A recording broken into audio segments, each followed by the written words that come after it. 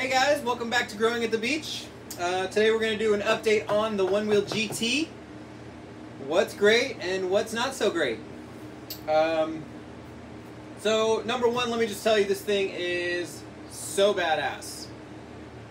Really long range. I've gone on a few rides. I literally haven't gotten the battery lower than 70%. I usually can only do about 7 or 8 miles, and then I need to just take a break because my back's hurting or I'm just tired. So yeah, it's amazing when it's working great, but it's not working great right now. It's a couple problems that I noticed as soon as when I took my first ride. So there's something called ghosting. Anyone who rides a Onewheel or is familiar with Onewheels knows what ghosting is. Ghosting is basically when your board just takes off without you. So there's a few ways to dismount the Onewheel. There's the 2-footed jump off. So you're on right here, both feet at the same time. The Onewheel should stop as soon as you do that. There's another way, this is the way I generally get off of my Onewheel, which is called the heel lift. So you got both feet on your wheel. If you lift your front heel, it will deactivate one of the sensors, dropping the board down. The board should stop then. So the problem I've been having is when I go to jump, or when I did do a 2-footed jump off, the board kept going. That's called ghosting. That's really scary. This board is 34 pounds.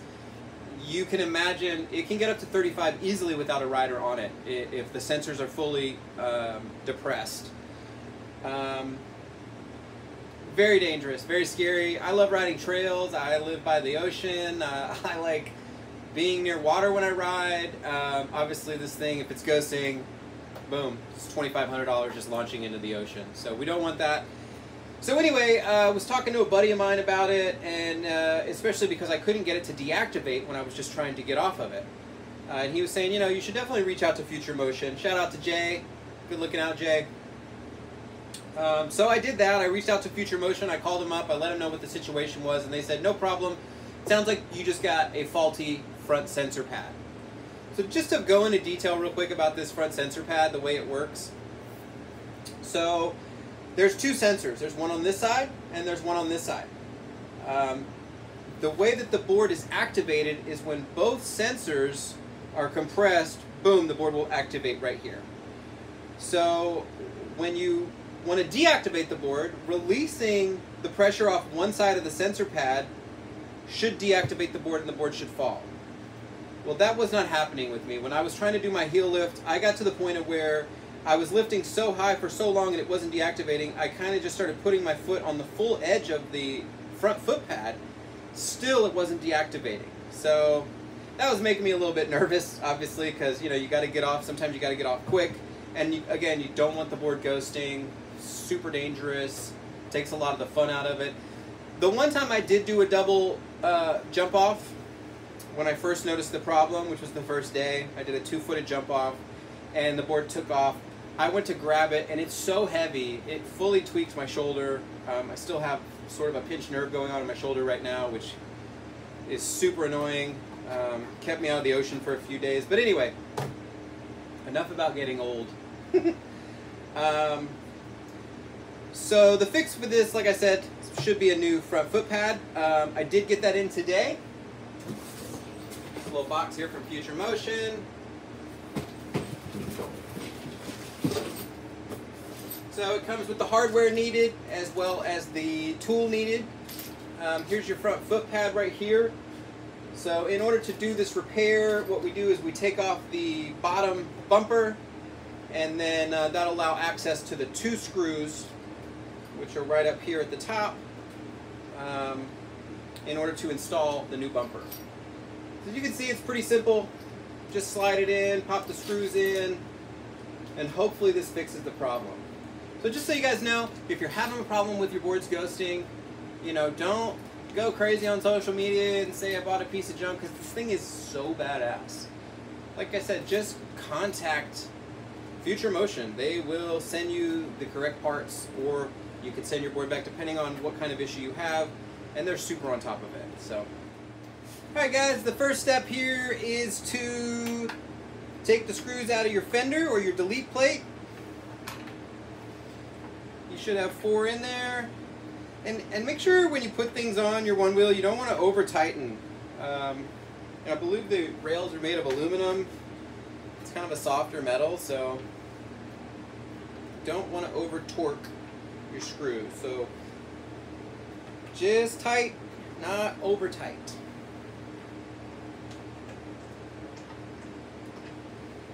Go. Just release the fender. She's a little bit dirty. Always a good time to clean your accessories and your parts anytime you're doing a repair on your wheel. Okay guys, so after removing your fender delete or your fender, whichever you roll with, the next thing you want to do is 1, 2, 3, 4 screws on the front bumper. I've already taken those out, and you just want to grab it right here. They recommend not grabbing it right here. It's kind of an overlap of the other plastic that's in there, so just grab it right here. Slides out very easily. Voila. You can see the access to the inner workings of the machine once you get down to this point. This is the controller, I believe. The battery is going to be on this side. So once you've got the front fender pulled off, there's going to be 2 screws, one here and one here. Those are the screws that will release your front foot pad. So this one's screw 1.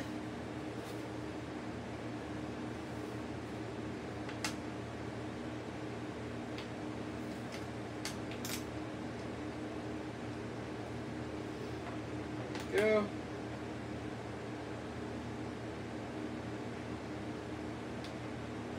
And then once you got those 2 screws in, you should be able to flip her over.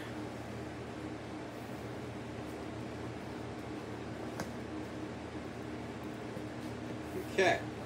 And then there'll be 2 screws in the top, closest to the wheel.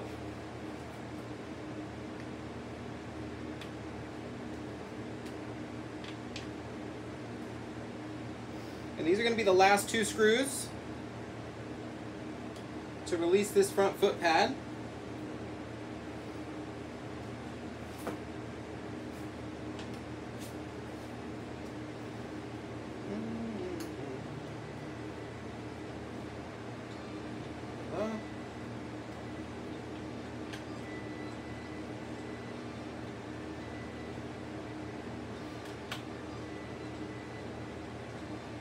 There we go. Now we can lift up the foot pad, and you'll notice the foot pad will be connected by a wire. I'll show you guys this. So there's going to be a wire right there that runs into the controller. So we'll go easy on the next step. I'll show you how to disconnect that. Okay guys, so once we get to this step right here, we're going to need to use the little tool that they gave with us. It's sort of a locking key for the plug that plugs in from the foot pad to the controller. It's kind of a pain to get on there, I got to be honest. It was a little more of a pain than I thought. I mean, it wasn't like impossible, it was just a little annoying because the wire is very short. You want to go counterclockwise when you're loosening it. Took me probably 3 or 4 swoops. Half swoops, I would say, to get it, and then once that ring is touching flush with the rest of that plug, it should pull right out. Just again to show you right here, let's see if I can get a close-up for you right here. So this is the piece, and this is the tool. It's going to go on that piece. So yeah, there we go. So now we got it taken apart. Now it's time to put the new parts on. Hopefully it goes as smoothly as it did taking the parts off. Alright guys, let's get it. Alright guys, now that we have the front foot pad connected to the controller, we can then pop these screws right back in here. And remember, like I said before, go easy on these screws. You don't want to keep screwing them in too far. Just until they're tight. No need to be extra tight. There we go. All right, next step is we're going to flip her over. Okay.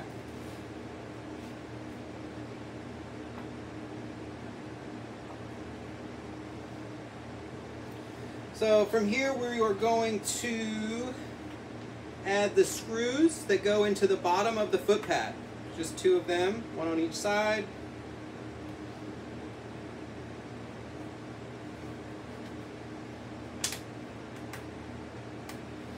They really do make these things amazing to, you know, for people who aren't super handy to go in and just accessorize, take it apart, add different pieces, do the repairs. So there we go on that one. Just until it's tight. Voila.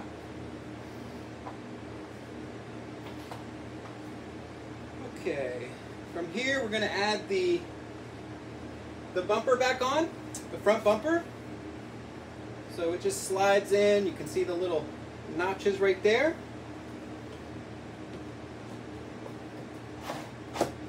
Voila. Also, anytime you're putting a bumper or anything on the Onewheel that requires more than 2 screws, you know, like if it's a 4-screw piece, don't tighten all the screws as you go. You know, what you want to do is put 1 screw in halfway, another screw in halfway, another screw in halfway, and so on. That way you get all lined up. Sometimes if you tighten the first screw, then your second or third screw will not line up to the hole. So just something to consider. I'm sure we've all run into that when taking care of our wheels. Okay guys, so we're pretty much done with everything. We have installed our front bumper. Something to remember with this final step, I swear every time I do it wrong the first time. So something to remember, there's 2 sets of screws for these front bumper. There are 2 small screws and then there are 2 medium-sized screws. The small screws go right here. The longer screws or medium-sized screws go right at the nose of the board. Just something to remember. It's going to save you probably 5 minutes from having to go through and unscrew them. Also another reason why you only want to screw things in halfway. So, take this tiny guy right here, the full screw right there.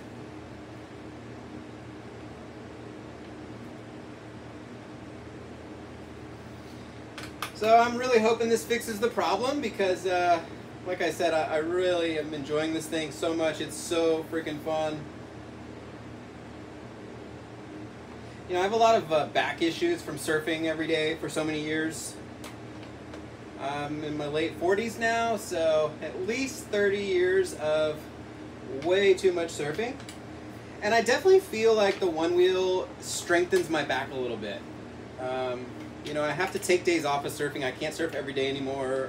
It kills me that I can't do that, but I take days off. I do yoga every day. That helps a lot.